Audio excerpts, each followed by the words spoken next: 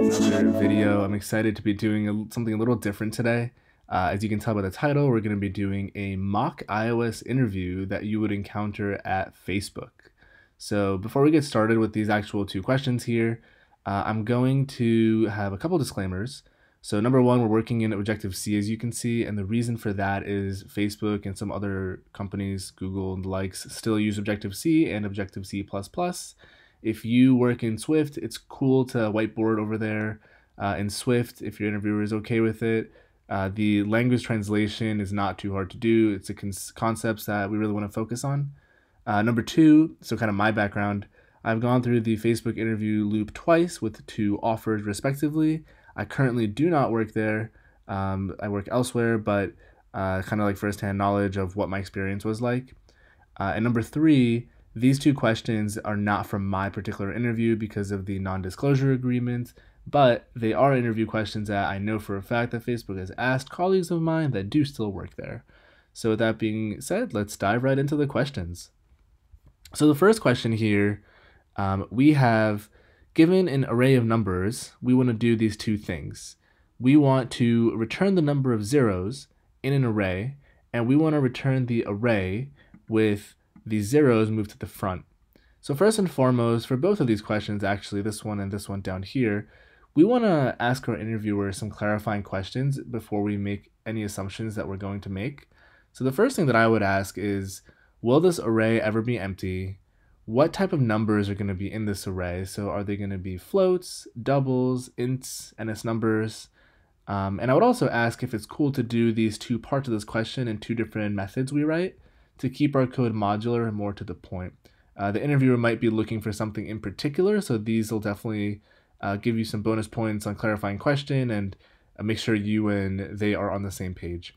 So for the sake of this question, let's assume that our inbound array is an array of NS numbers. It'll always be ints inside of that NS number, and it will never be empty. And we're going to also assume that we can write 2 methods to take care of this. So let's dive right in and write 2 functions that solve this problem. So first and foremost, we want to write a function that returns a NS number, and this is going to be number of zeros in, and this is going to be an array of NS numbers. And this is fairly straightforward. What we want to do is we want to create a count. We're going to return a NS number, and it's going to be a number with that count. We want to iterate over this array, and every time we come across the xth position, and if it's a 0, we want to, increment our count. So it's important that we test our solution now that we have one written out, but I'm going to actually solve this one as well, and we'll test them together for the sake of time in this video not being too long. The other thing to make sure you point out to your interviewer is this solution is O of n, where n is the length of this array. Because we iterate over the entire array, we need to account for the time complexity in terms of runtime. Something that I didn't mention because I made an assumption, and something you should mention in the interview, or ask rather, is if this inbound array is sorted. If this is sorted, this solution is very, very different, right? If this is ordered ascending, we could just find all the zeros in the beginning of the array and stop iterating on this array once we come across a 1 or anything that's not a 0. So make sure you ask all your clarifying questions. So for the second part of this question, we want to return an array, the same array, with all the zeros moved to the front. So an assumption that you can clarify here is, what do we do if there are no zeros? Do we just return the same thing or something else? For the sake of this question, let's assume we just return the same array. So we're going to write a function that returns an array. It's going to be an array of NS numbers.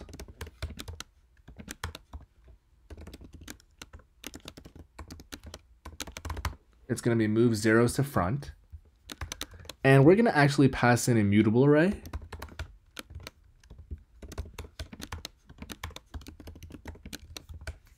And again, that's going to be a mutable array of NS numbers. And the reason we've picked this mutable array is so we don't have to create another array in which we're going to copy and move the zeros. This is an efficiency thing that I pointed out in terms of space-time. You want to use it as little memory or as efficient of a solution. And it's important you point this out to your interviewer. It's definitely something that they look for, and it's very, very important, especially at a company like Facebook where scale and efficiency is important. So what we want to essentially do here is, let's say we have an array of something like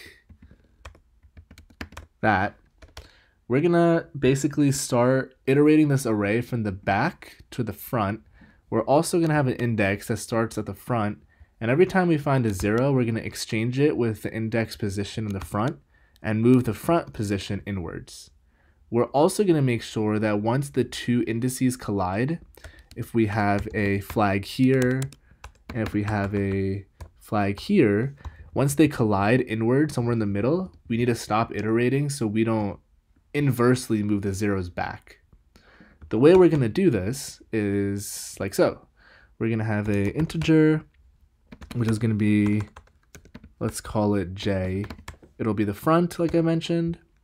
We're going to write a for loop, which is going to be int x, which is going to start, well, let's do an integer actually. This is going to be the count minus 1.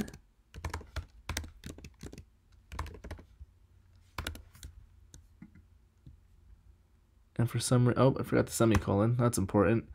And we're going to say while x is greater than or equal to 0, and we're going to decrement x. Cool. So now what we're going to do in here is we're going to check if the thing that we find at x int value, because this is an array of NS numbers, is 0, and x is greater than j, we're going to swap the items at x and j, and we're going to increment x, moving it into the array. So we're going to say array exchange objects at x and j, and we're going to say j plus plus. And this is our solution. So let's actually test this out. So I would recommend testing this out on a whiteboard, of course, like create a mock array. Because we're in Xcode, we can actually type up an array really fast and do it ourselves. So let's say we have an array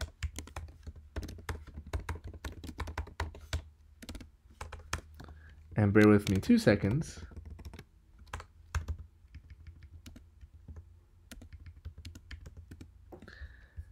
And first we're going to test the solution of number of zeros. So we're going to say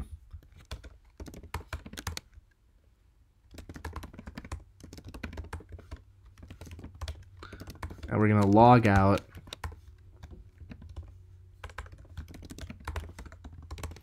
the int value. We're going to run it in our simulator here, and we'll see how many zeros we have, which is 3, which is indeed the correct answer. And next, we're going to test out our second function, which is going to return an array.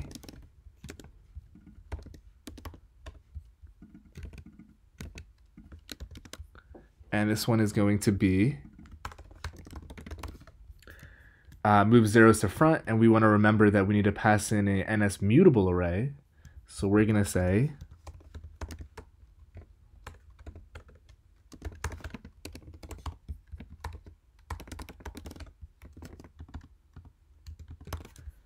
like so, and hopefully all of our zeros are at the front of this array, which they are. Beautiful. So I know I went through these questions a little fast, and there's one more question we're going to tackle, but it's important that you are very concise in how you kind of portray these questions and solutions. Not too concise where the interviewer has to play a mind guessing game with you about your assumptions and your thought process. It's great to verbalize it, but you want to be short and sweet to the point. Understand the efficiencies, trade-offs of time, space, complexity, and make sure you test your answer. It's very, very important. It's something that I've seen a lot of candidates that I've interviewed myself and colleagues miss, and sometimes testing your own solution helps you identify bugs that you might have accidentally introduced. And it's okay to introduce them to a degree, but if you can't identify them or don't bother checking your work, it's a bit of a red flag, because you might do that in your actual day-to-day work should the company hire you. So let's move on to this question, which is a little more iOS-y and personally I think a little more interesting. So this question more or less says, given a UI view and a view hierarchy, we want to accomplish two things. We want to return whether or not the hierarchy contains that UI view, and we also want to return the super view of that UI view, and I guess the assumption here would be if the hierarchy contains it. So similar to the first question, I would clarify first and foremost, the hierarchy, are we going to get a node in here somewhere, or are we going to get the root node of the hierarchy? I would also clarify if the hierarchy does not contain the UI view, do we return nil or do we return the node again, the root node? And for the sake of this question, let's assume that we are given the root node as the start of the hierarchy, and if the hierarchy does not contain the target view, we're going to return nil. So again, we're going to tackle these questions in two different methods. So let's get into it. So this is a very typical recursion question, but it's also paired with iOS, obviously with the view hierarchy stuff. So it's a good question that people like to ask, which tests a bit of your domain knowledge and also your algorithm background in terms of recursion and big O notation, runtime complexity spacetime. So what we're going to do is we're going to create a method that returns a bool, and it's going to take two UI views. So we're going to say view,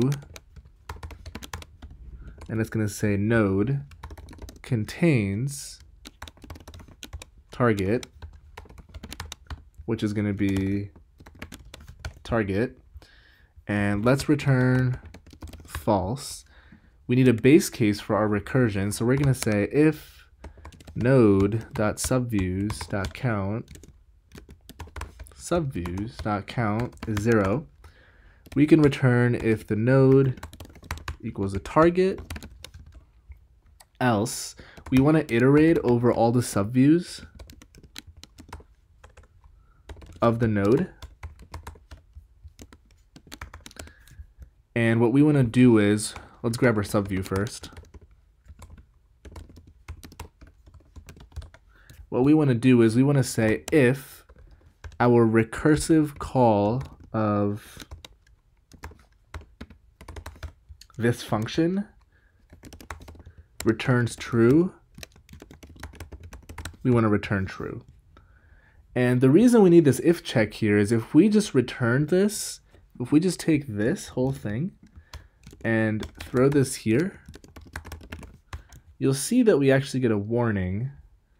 Well, right now we get an error because I decided not to delete this, but more or less, yeah, there it is. So we'll get a warning because if we return on this for loop the very first time that it runs, the subsequent subviews and the subsequent runs of this for loop won't actually ever execute. And the warning actually says that exactly, perfectly. So we want to make sure we have that if check. This is a little tougher to actually test out with the example, but you can definitely verbalize this solution. So let's say we're given this node as a target and this node as a root. We're essentially conducting depth first search. We're going to first pick our subviews. We're going to have more than 0 subviews, and we're going to iterate over each of these. So first this one.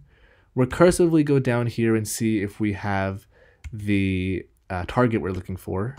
Then go down this one. Then go down this one, and eventually, let's say we're looking for this, we'll come across this, return true because this guy doesn't have any children in terms of subviews, and we can return it. So something to keep in mind is our base case in this solution takes into account that we're only checking if the two views match in the case where it doesn't have any subviews. So what happens if we're looking for this? So what we should actually also do is say if the node, or sorry, if the sub is the target, we should also return true, because we want to make sure that we account for all of these subviews and not just the very last leaves on this tree, which is more or less our view hierarchy. So that's part one of this question. Part two is very similar, so we can just edit this method that we've written, and that's to return the super view of our target. So we'll modify this to be a UI view. We'll modify this to be nil. We will modify this to be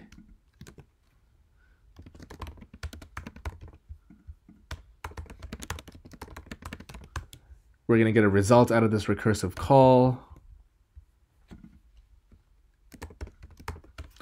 And we want to return the super view.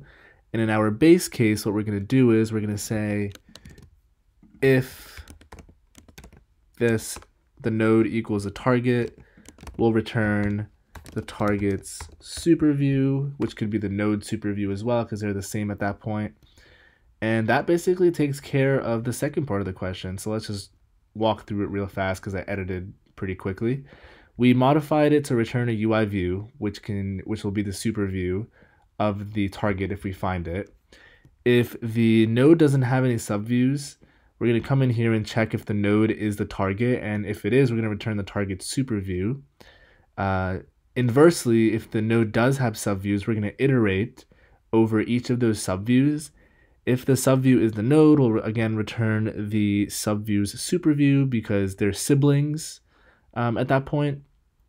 And if we don't come into this case, we're going to get a result out of recursively calling this function. And if we recursively call this function, we're going to basically say if this result isn't nil, because we want to make sure we didn't come down here in the recursive call, which means basically we found a case where the node contains a target, we're going to return the results super view. Actually, I made a mistake. We're not going to return the result super view, because if we get a result, we're going to have come in here. Hence, we already got the super view of it. So if we return the result super view, we would be going to the super view's super view, which is not what we want to do. So we'll actually just return result. And actually, that was a very good kind of unplanned example of why checking your solutions is extremely important. Sometimes these little gotchas and these little typos, especially in a whiteboard when you're not in a coding environment, are very easy to make. But yeah, that's a good look at two common questions that Facebook will ask in iOS interview loops. These are definitely questions that you should be well prepared for. You should understand the runtime and space-time nuances of them. There are definitely multiple approaches to them as well. So understand the trade-offs of your solution. Check your work. I hope you guys enjoyed this video. This has been heavily requested by folks on this channel and friends of mine. If you liked it, please do leave a like. It helps out the video a lot. If you're new, subscribe to the channel. I do a lot of iOS, tech, interview, mobile, entrepreneurship stuff here and there videos. And I've been posting consistently, and I'm looking forward to kind of growing this channel, and glad you're here for the journey. So with that being said, thanks for watching, and I'll catch you in the next video.